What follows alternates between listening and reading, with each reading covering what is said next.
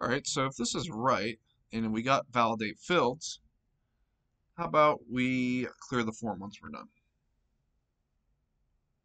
So to do that, you can easily do that through either um, getting each text box and just clearing it. So you could do it like this. So tb underscore first name dot clear. Now clear the first one. tb underscore last name dot clear. It's another way. And we'll have to loop back through each one of these. So for each, and we just want to not check it anymore. So if rb.checked, and we want rb.checked is equal to false. And that should do it. So if we hit start again, let's do Andrew, do Smith, male, oops. Then we hit submit, and there we go. It's gone. We got our form validation working and all that. Now, as you go along, you might notice that there's a better way of making this form validation, and that's all right too. You could maybe figure out how to select, similar to this, you could do for each loops and just loop through the entire form's text boxes based on the type of control it is, which could be radio button, it could be anything. But this is how we're doing it for this form, and yes. So maybe instead of printing everything out the console, maybe we would rather have um, like a box appear with the information in it. So in order to do that part, we can comment out these lines of code. We could, well, we don't even really need to comment those out, but we can comment them out for now. And we could add in underneath this what is called a message box. Message box is pretty straightforward.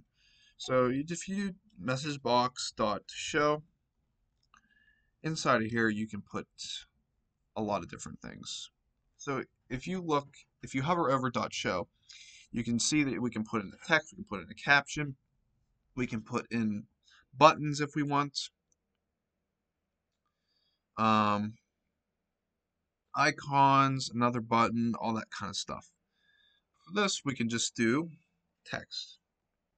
So if you just do text, it'll just stick with the default message box. But you can definitely look up more information on this to do other things, such as maybe instead put, I think, a cancel button or yes or no buttons instead of the default.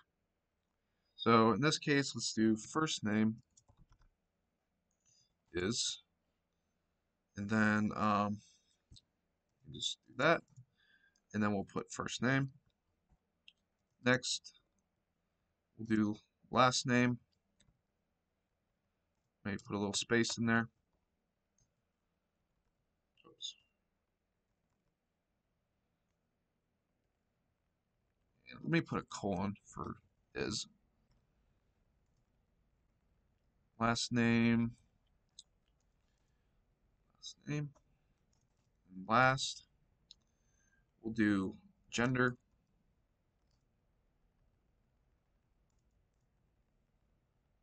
and that will be selected. All right, awesome. We got all these different values here. If we go to if validate fields, we can also do an else statement here. So we do else, and we could do message box dot show, and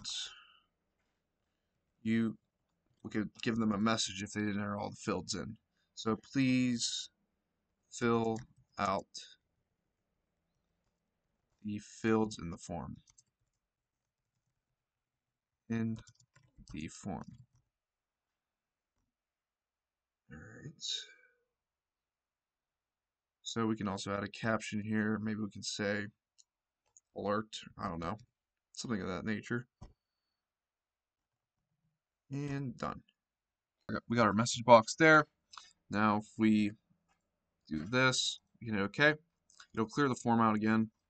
But if we type in or only some of the fields, that it'll give us this message and it'll say alert right there, which is pretty cool. Hit OK again. Maybe maybe we would want to align the message boxes in the center of this form.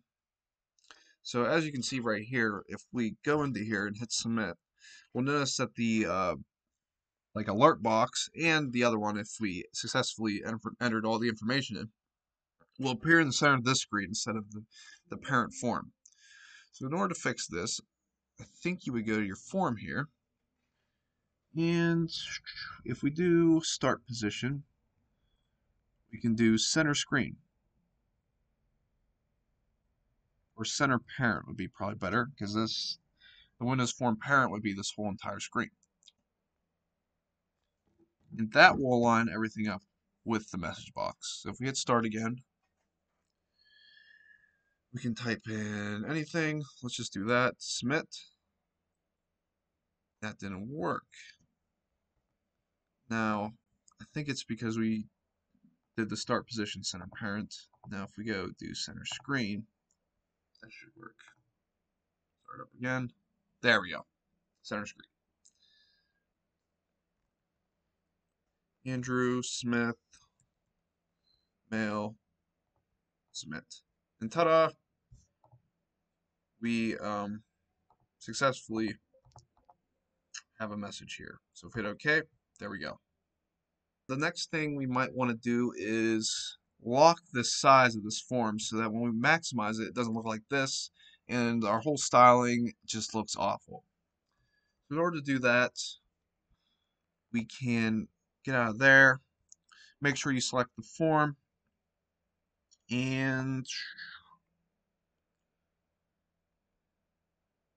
we want to disable the maximize box button, which is right here. So to do that, we can do this, set that to false. That should be good for the button, and that should not let us select it or make it bigger using the button. I think I did the wrong one. Yes, I did. But, yeah, I did. Minimize. Let's do maximize. False. Okay. So as you can see here, we cannot click this button to maximize this, but we can still drag this border around to make it move. And in order to get rid of that prevent that from happening, if we go to the border style, which is right here, you see that it says sizable. So if we go here, we clicked fix single, and we hit start again, we cannot click that border, and we cannot make it bigger or smaller, and our form looks